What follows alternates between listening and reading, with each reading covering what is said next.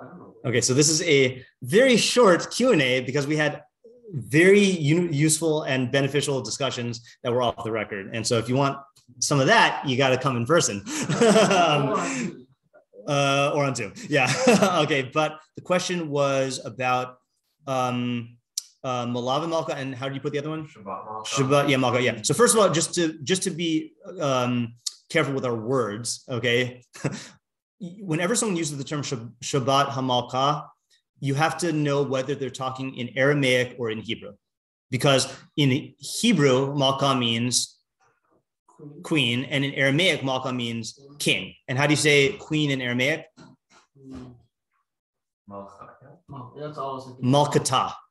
Malkata. Okay, right? Yeah. Okay, so the Rambam answers both questions in Hilchos Shabbos Perek Lamed Halacha Beis.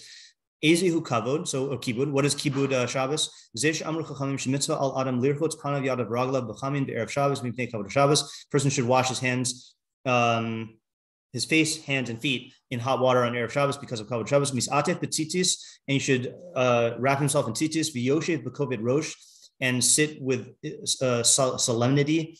Miyachal hakbalas pnei haShabbos, yearning to greet the Shabbos presence. Kamoshu, or to greet Shabbos, Kamoshu Yote Likras Melech, like you're going to greet a king.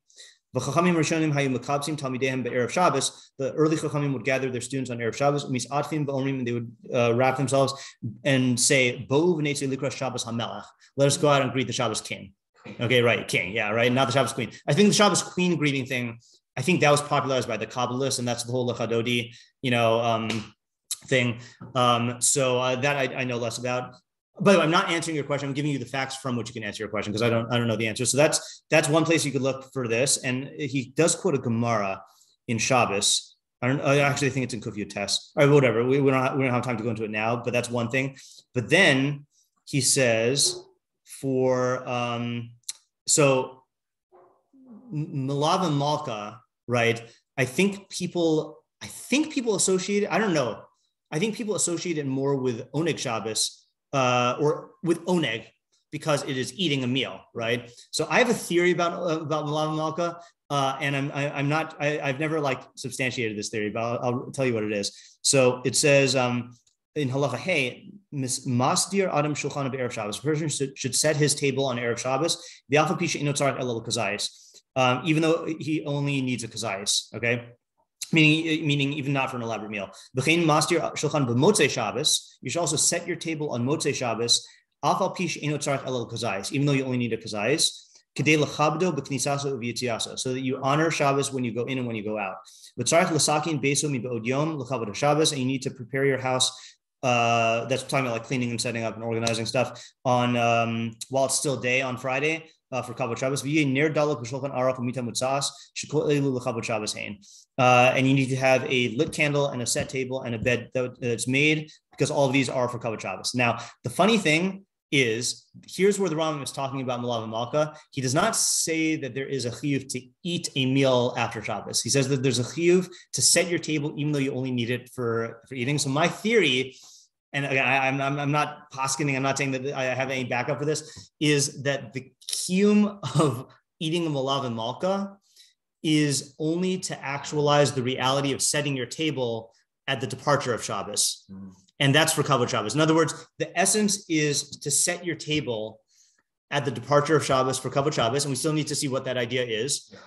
But it wouldn't be a real table setting if you didn't partake of it. Then it would just be a fake out. So then the eating of the thing is a real halacha, but it's only to substantiate and to actualize the setting from beforehand. And the nafkamina might be, is there a kiyum of Melaveh and Malka at a table that's not yours, right? Like, for example, if friends go out to eat pizza on Motzei Shabbos, is that Melaveh and Malka, or is that just eating your Saturday night meal? It sounds like this is a din in being masaki in the bias, So again, we don't have time to go into this, but these are the two sources to look into. Maybe next week we can. I'll have. Actually, you know what? I can look into the. I have. I'm talking about healthy work-life balance and putting our problems on the table. I sense that I am getting towards the brink of overworking myself, so I canceled my my women's shiurim for next week, which are not part of yeshiva's curriculum, and that's just my own thing. And I was like, I think this is good for me. The fact that I don't want to do it, I think means that I should probably do it and cancel. And so, because before I get to the point of burnout. So this Shabbos, I can actually look into this topic. So I'll hopefully have stuff to report afterwards. Yeah. Okay. Is this not Hafana? So the thing is, I think on Shabbos, or he's doing so. I think he's doing it right after Shabbos. I think, but it's possible that he is doing it on Shabbos, and it's not hachana because you're doing it for kavod Shabbos, which is a present need. I actually have to look into even how this is implemented halachically. Yeah, and yeah, in fact, yeah. Let's just think about it for now. We've got all the facts, and we could try to do it next week. Clean editor. Yep. Okay.